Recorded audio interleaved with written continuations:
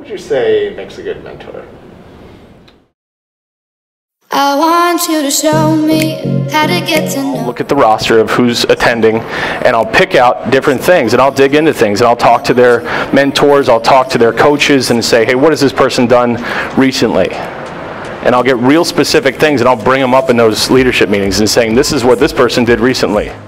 Something so real, something so real. You know, things aren't always going to be like this, they're going to be like this. I'm like, I mean, really, I can't wait till there's some failure.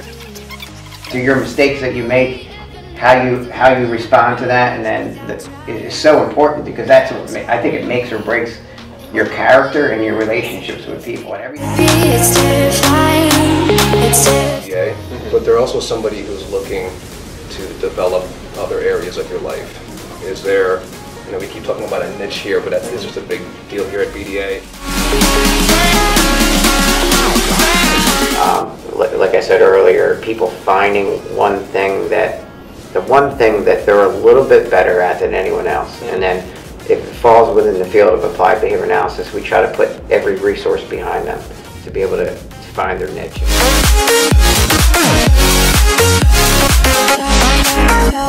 We've both been there before.